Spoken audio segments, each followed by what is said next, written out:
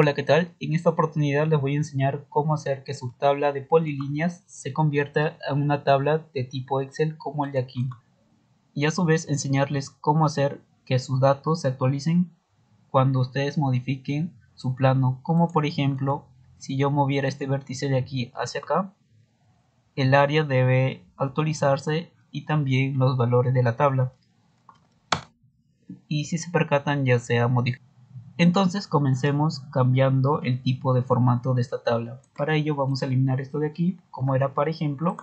Seleccionamos este y lo movemos hacia aquí. Luego seleccionamos todo esto de aquí, presionamos X para explotarlo y le damos a Enter. Lo que continúa es tener instalado el comando YQARCH o instalarse el autolisp llamado code, que hace lo mismo. Entonces, para llamar el comando escribimos ZBG, le damos Enter y seleccionamos de este punto hacia acá y otra vez Enter. Una vez más. Entonces vamos a seleccionar todo esto de aquí y llevarlo al centro con Middle Center. Y para hacer que este valor se actualice, vamos a poner doble clic, seleccionar todo ello, presionar Control F,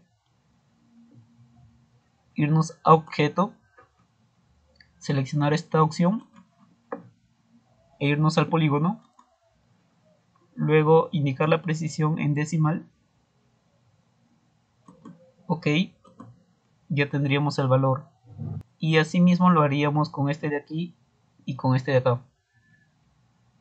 Ahora yo quiero que este valor de aquí sea el mismo valor de acá. Y este valor de acá sea la suma de estos dos valores. Entonces yo puedo hacer lo siguiente. Poner doble clic, poner igual, escribir suma. Abro paréntesis y veo que está desde la celda C2 a la celda C3. Entonces pongo C2 a C3. Y acá vemos que ya se ha modificado.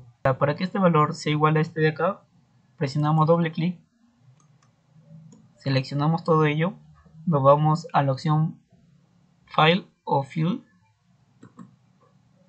vamos a Fórmula, vamos a Celda y ponemos clic en esta celda, le indicamos la precisión con 2 decimales, ok, y ya está.